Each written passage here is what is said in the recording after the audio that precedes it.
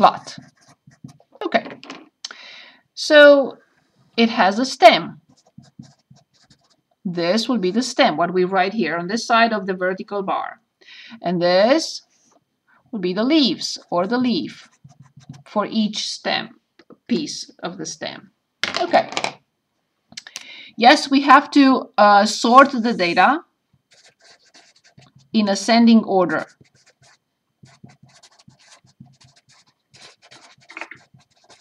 So that's our first step. So I see the ones with 1 are 3. So I will put a stem of 1. And in order will be 1, 4, and 8. 1, 4, and 8.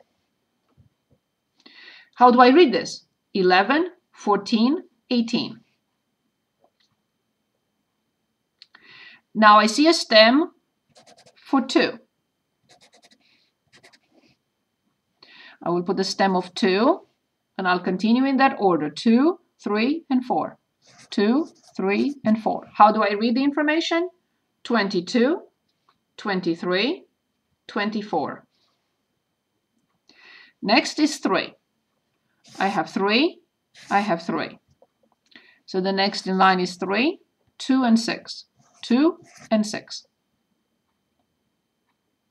Finally, the last one is 4. And I have a 1 and a 1 and nothing else. 1, 1.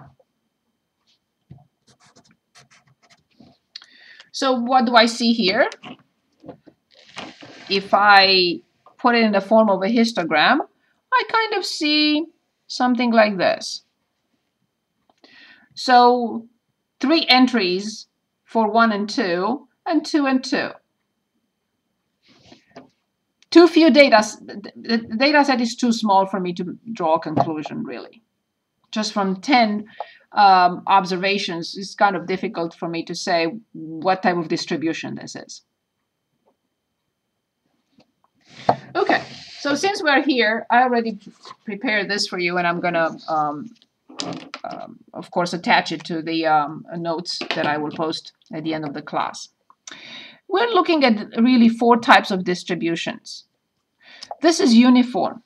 Everyone is the same. Everyone is the same. So between 18 and 20, we have 20. Between 0 and 2, we have 20. Between 4 and 6, we have 20. Everything is the same. Uniform, symmetric, uniform. This is something that we like to call bell-shaped. Bell-shaped distribution. You will see how important this is in the rest of the course. This one is obviously, it has a long tail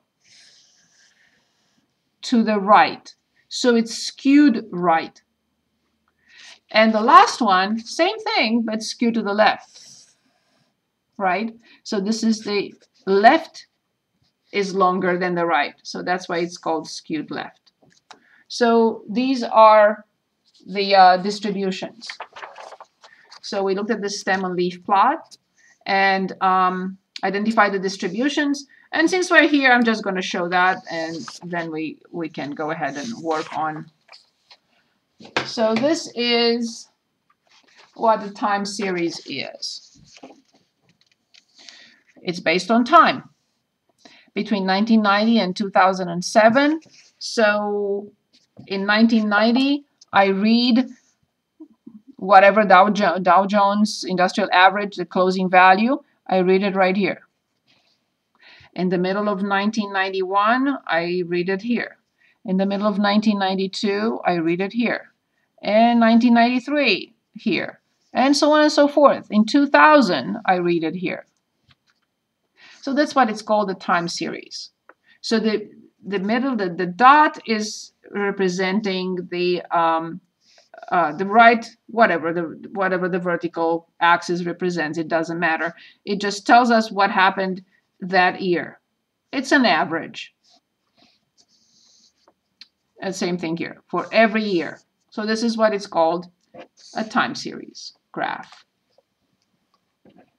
Something that we are looking at in time. Okay, so that's what I wanted to look at. So I'm going to share my screen and go directly to, you can close this, you can save it again, go to save. Where's my save button? Right here. Go to save everything you've done, so you can go back to it, you can add to it, we can look back at the data set and do other things with it later. So please make sure you are saving the two data sets. We're going to try to go back to them. Okay, I don't need any of this anymore. Not this and not this. I closed too many. That's okay. Back to it. So let's go back to 2, chapter 2, homework 2. We still have, yes, we still have about 7-8 minutes. Good. I really wanted to do more, but we'll continue on Wednesday. No. Okay.